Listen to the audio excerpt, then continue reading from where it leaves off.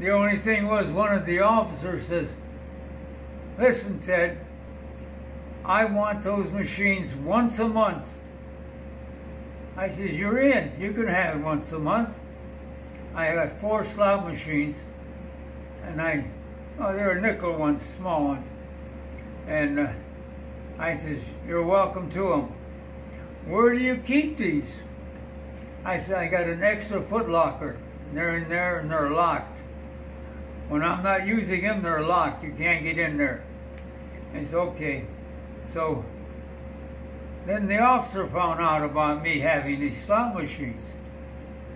So he called me in his office and he says, "I can send you up to Leavenworth for the duration of this war.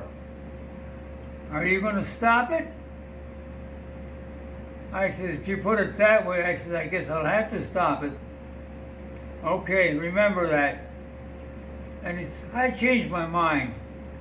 You can play those slot machines if you give them to me once a month when the officers get their money.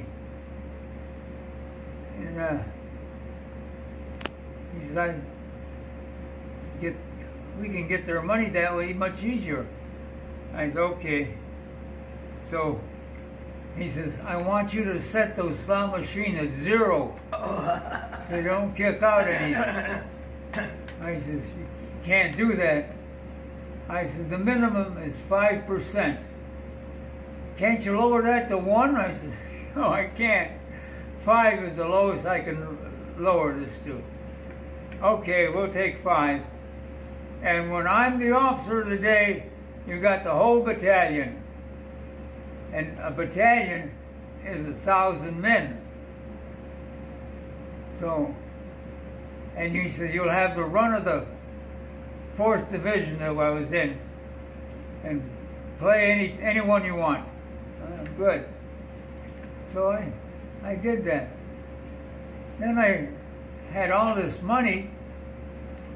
I went to the bank, I made a cashier's check to my dad, and I mailed it to him. He writes me, he says, "Where in the world are you getting the money? They don't pay that kind of money in the Army." I says, "They are to me."